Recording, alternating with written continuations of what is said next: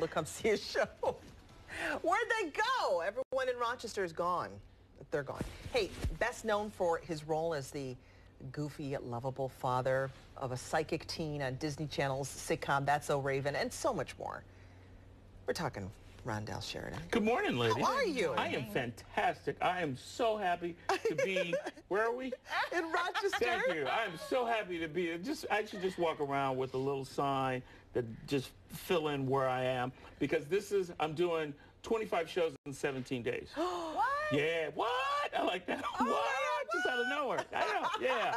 So I have no clue where I am right now, but I'm somewhere that's really fun and fantastic. So that's we are home to photography, actually. You are. Oh, that's right, Kodak. And you know photography. Yeah. That's what got me started. That's what got me started in directing. Because I remember one time I was doing an acting gig and I was looking at the camera, and the AD had said something, some camera thing, and I was thinking it was like video. And so I go, wait a minute, why did you say f-stop? And he just looks at me like a moron. Yeah. And he goes, you know, it's a big camera. And I go, yeah, I know, but why'd you say f-stop? Yeah. He goes, it's a big camera. Yeah. And I go, seriously? Like a regular camera? He Yeah, goes, point and shoot. I go, I didn't know that. Interesting. And now you got into it. How long ago was that? How long have you been doing my photography? buddy got me into it, I think it was like 97. Okay. Yeah, before the digital camera. So I used to shoot film. Do you use Kodak film?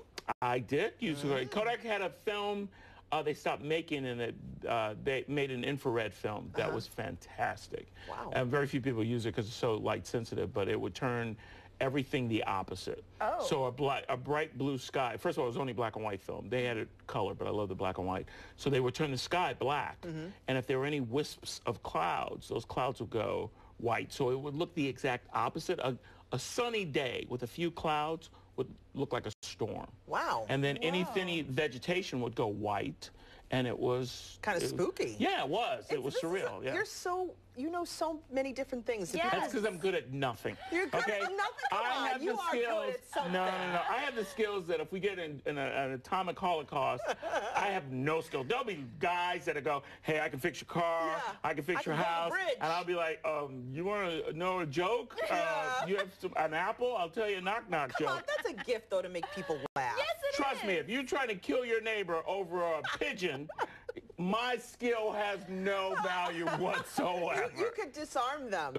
Yeah, they already have guns. Making them laugh. Yeah. Oh, by the way, speaking of which, we went to the donut place. I won't say the donut place, but we drove on your lovely highway, and there were two guys that we picked up, and they had like beards, and they were smelling kind of ripe. But yeah, we dropped them off. I don't know. You dropped them off in the lobby? Yeah, I don't know. Just two guys walking along the highway. I don't know what's the big deal about it. Come from Dannemora, maybe? I don't know. They were in a hurry. They were in a hurry. They were in a hurry? Yeah. Did they ask to be taken to Mexico? No, something about some girlfriend they had who just didn't pick them up. They needed a ride. Yeah, it was weird. Yeah. That's all. One offered to take my portrait, but I don't know. That's just weird.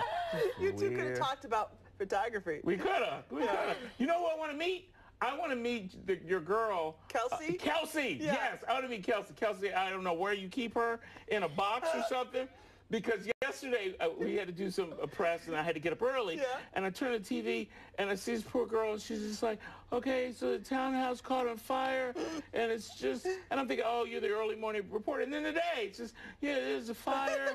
I think she's just sleeping. She sleeps like Batman, and then the phone rings, and she's like, okay, what's on fire? I'll be there. Hi. Isn't that terrible? We're at a barbecue pit today. No.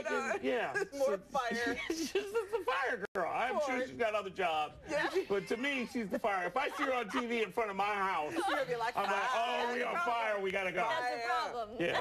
Oh, Kelsey, she's in fuego. She'll be back me a little bit. Yeah, there's some more fires going on. No. She would love to meet you, though. Wait till I see That her. would be scary if she was starting fires. No. That would be really... Hey, that sounds like a movie. It sounds like a movie. A news reporter starts setting fires. Yeah. Oh, to get the scoop? I just happened to be here. Kelsey, I was just driving by at the donut shop. You've worked in Hollywood.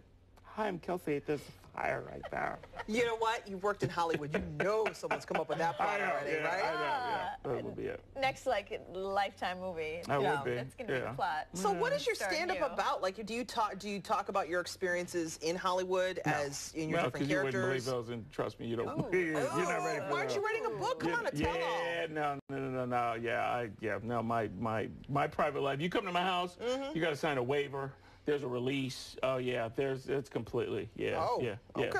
Yeah. But other than that, we're gonna party. Yeah. Yeah. But my show now is if you're over 40 and you know it, clap your hands. I talk about, that's all right. You can be on the down low. So you'll be on the down. Not yet. Slow down. Slow. I'll show you the handshake when you need to know it. Okay.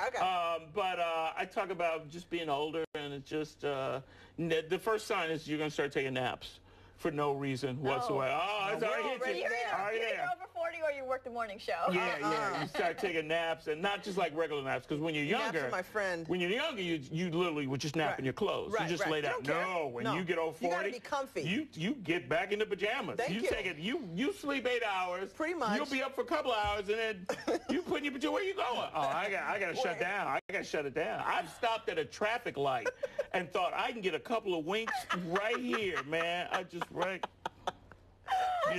Just shut down. Give me a break. You look real, like this guy looks ageless. You look ageless. Yeah, no, this is all duct tape and saran wrap. Smoke and mirrors. And there's some crack in there. I don't know what it is. Yeah. Police, yeah. authorities. Well, we got a new story for Kelsey. Oh, yeah, there you go. I'm on fire. Rondell is on fire.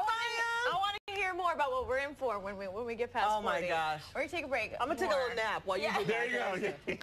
You want to take a nap with me? Come on. Let's take a couple of wings. Sleep. Go to break. Go to break.